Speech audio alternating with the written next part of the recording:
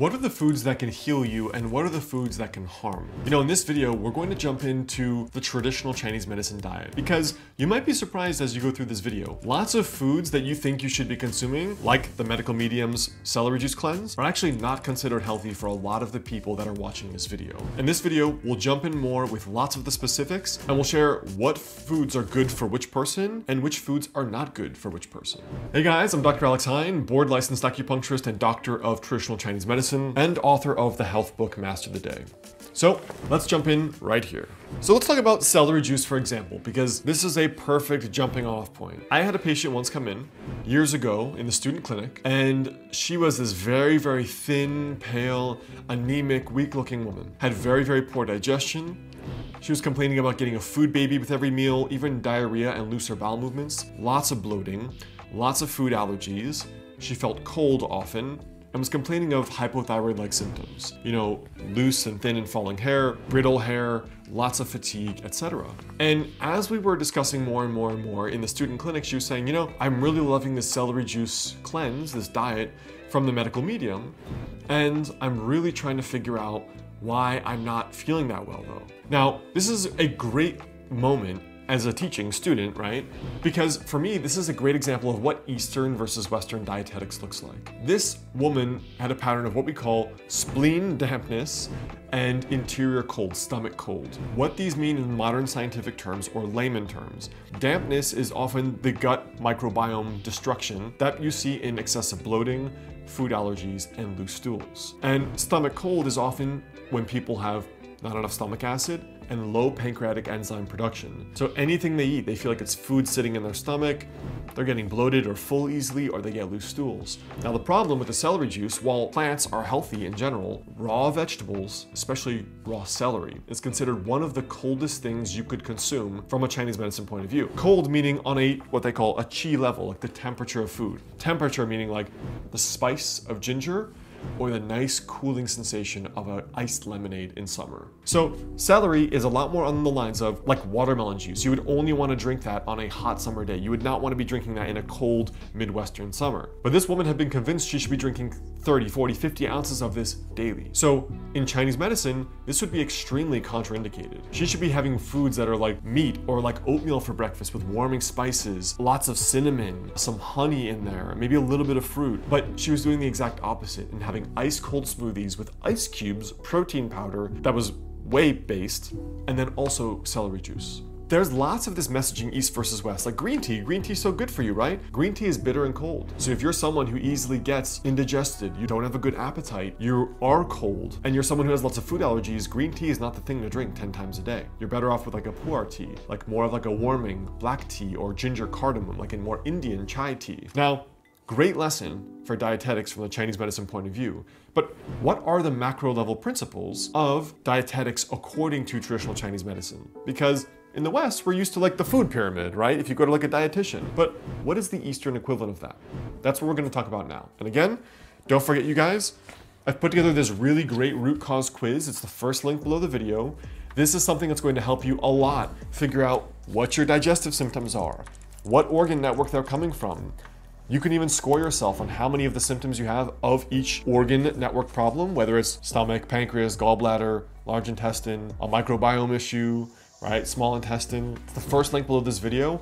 It pairs really well with this. So let's jump in a little more and download that. So principle number one is the balance of yin and yang. Now, lest you think this is some kind of esoteric concept, it is actually a very clinical concept. So when we talk about the balance of yin and yang, we're often talking about foods being classified according to their yin, cooling nature, or yang, warming nature. So for example, a balanced diet would ultimately involve both in your meals, right? But someone, for example, with excess stomach heat is often acid reflux, red face, they feel warm, often have acne, sometimes also have headaches, bad breath, prone to sore throats. All of this is excess heat. So you'd be better off having a more cooling diet, more vegetables that are sauteed, more of that green tea, less coffee, less alcohol, less smoking, less fried food, less meats. Those kinds of things would benefit that person a lot. And the opposite is true if you have, you know, for example, stomach cold. This is the kind of person who shouldn't be eating raw vegetables. They should stay away from a raw vegan diet. They should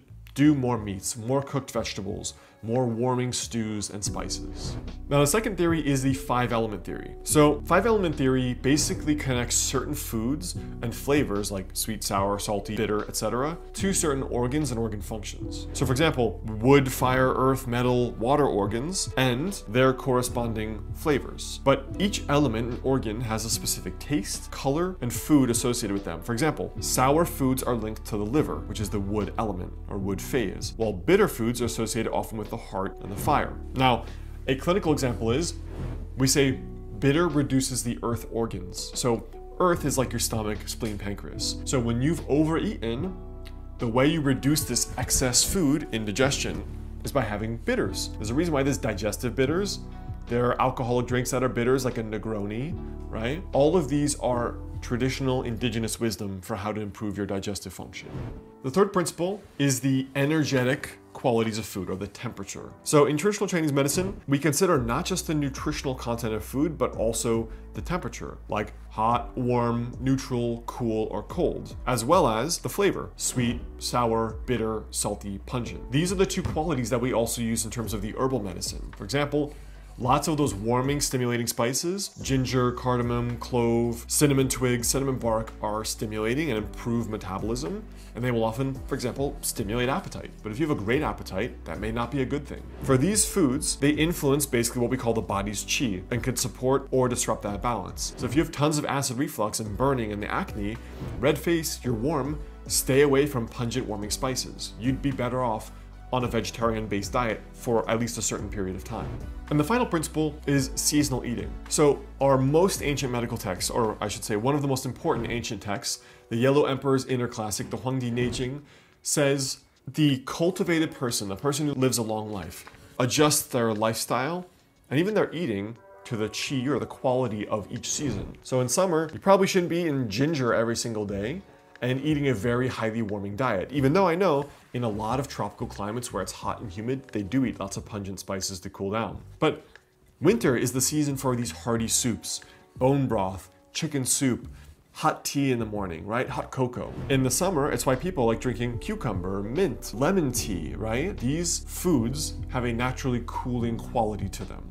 And that quality is what ancient doctors called the qi, right? Related to like the temperature of it. So adjusting your eating seasonally, and I would say even for seasons of your own life, right? If you're in a high stress phase of life and you notice that you get lots of indigestion, maybe just eat a little bit lighter and adopt a little bit more of a cooling diet if you're getting some acid reflux flaring up. Or maybe if you're a professional who needs 5 cups of coffee during that tough accounting season, and you're not gonna take my advice to not drink 5 cups of coffee, have a more simple temperature cooling diet so you're not getting much GI upset. Do more vegetarian meals, do more cooked vegetables, stay away from heavy, fried, greasy foods.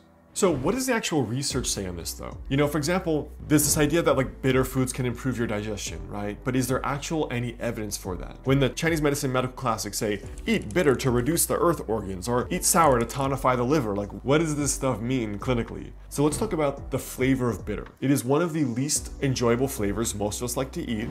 Dandelion greens, bitter melon, certain kind of greens, even like chard can be a little bitter sometimes. But I should say, these bitters, for example, have a number of clinically proven benefits. So for example, check out this research paper in the Journal of Phytomedicine. It talks about biliary elimination of lipids and bile acids induced by an artichoke leaf extract. So artichoke leaf extract falls into that bitter herb category. What they found was that bitter compounds stimulate the taste receptors that trigger the digestive system to increase bile production. It helps in breaking down fats and aids in the absorption of fat-soluble vitamins like A, D, E, and K. And that regular expulsion of bile from the gallbladder can actually prevent the formation of gallstones by avoiding the buildup of bile. And it is for this exact same reason that bitter foods can help the liver in its detoxification process. So these bitters can also help in the production of certain gastric and digestive juices, which can help with bloating, constipation, and gas. So that's a rough overview on TCM dietetics. We also have a couple other videos on the channel here on TCM dietetics and how you can apply it clinically in your day-to-day life. But there's also this quiz we've put together that is a very useful resource that will help you figure that out. Again, guys, don't forget, I work with a limited number of new patients every month in my clinic in Los Angeles or virtually via telemedicine. So if you're interested, go to dralexheyne.com/clinic or check out the information to call us or email us in the link in the bio right below here. There's information. And we also have another related video on TCM dietetics right up here.